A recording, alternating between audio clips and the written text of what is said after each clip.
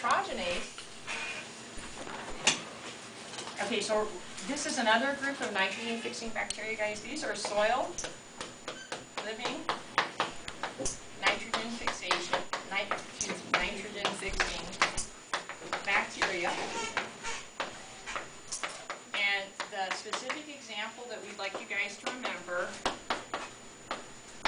these bacteria belong to the genus Rhizobium. And the name Rhizobium, it literally means root living. Root living? It's like, what the heck? What are these guys doing? Why are they called root living? Okay, this is so fun. I love this stuff. Okay, so let's pretend that we've got a plant, a special plant. And the special plants these soil-living bacteria like to live with, they live with, so they have a symbiotic relationship with plants that belong to the legume family. And legumes, you guys are probably pretty familiar with legumes. Legumes include beans, pea, clover, alfalfa.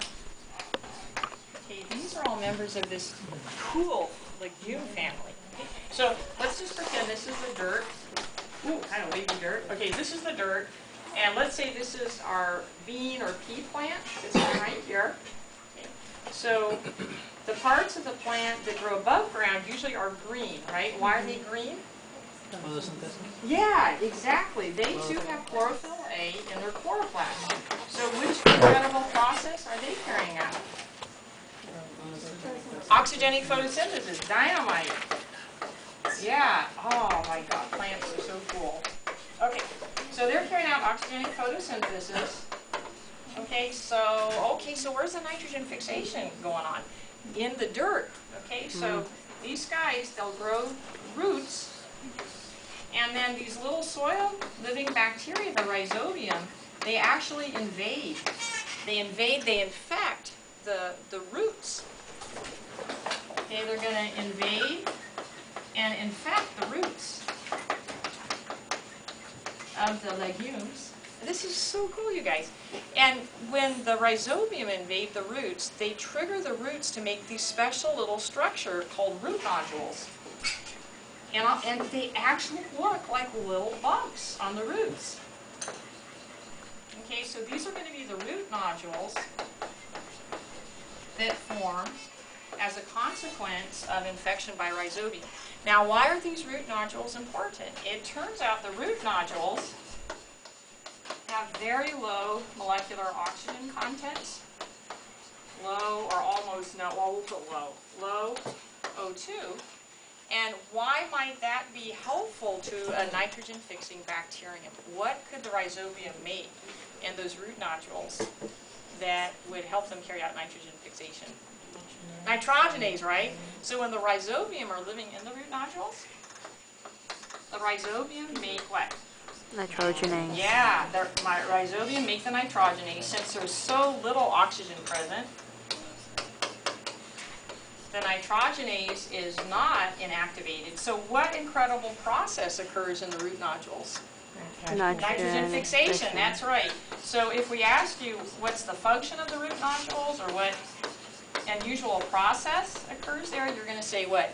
Nitrogen fixation. Nitrogen fixation, dynamite. Now, why am I so excited? Okay.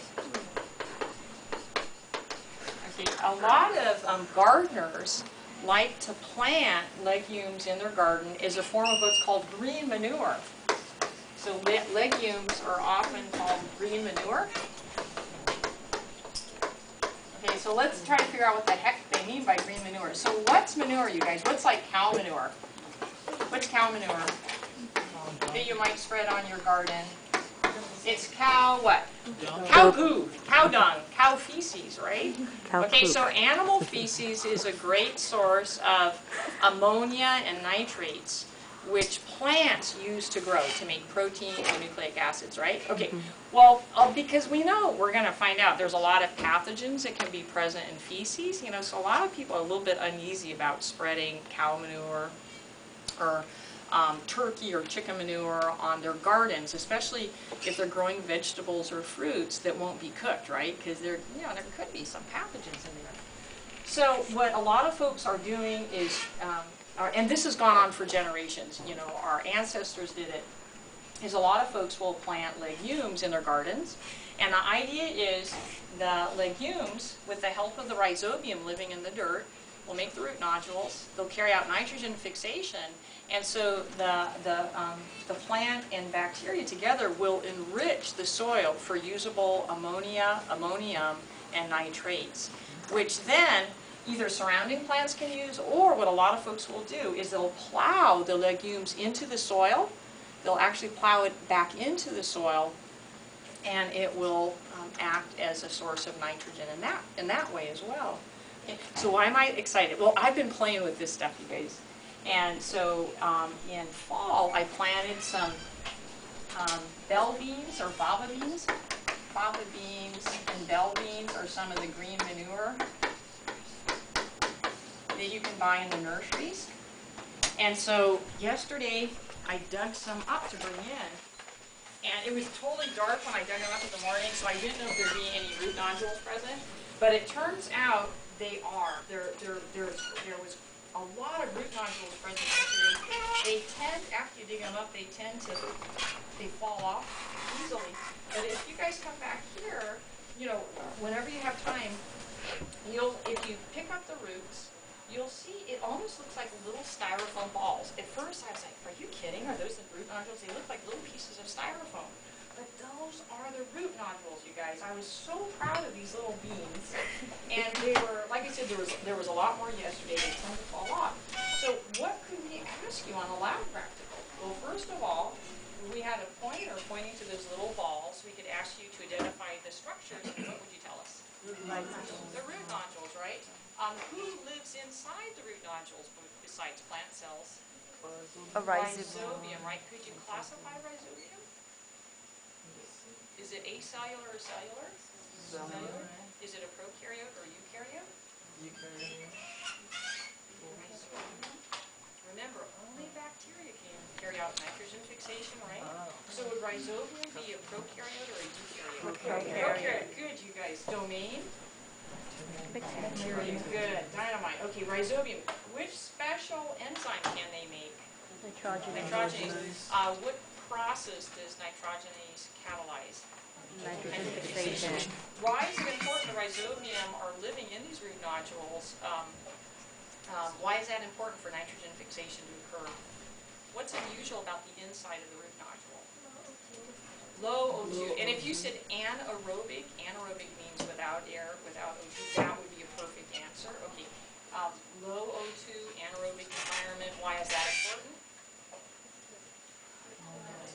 Because the nitrogenase is going to be inactivated by high oxygen concentrations. Do you guys see kind of like some of the questions, how we could do classification questions, function questions, structure questions, enzyme questions. Okay, but yeah, just make sure you guys come back here. Don't be afraid to pick it up. It's just dirt. Yeah. And there's these can you see that? So almost those little root nodules. Isn't that cool? Okay. And that then is the last thing you have to look at today. So again, as a reminder, folks, why don't we make a little list? Because I know everything's tuckered out. It's good to know what the heck we're supposed to be doing. Okay, so what we want to do today is to do the gram stain.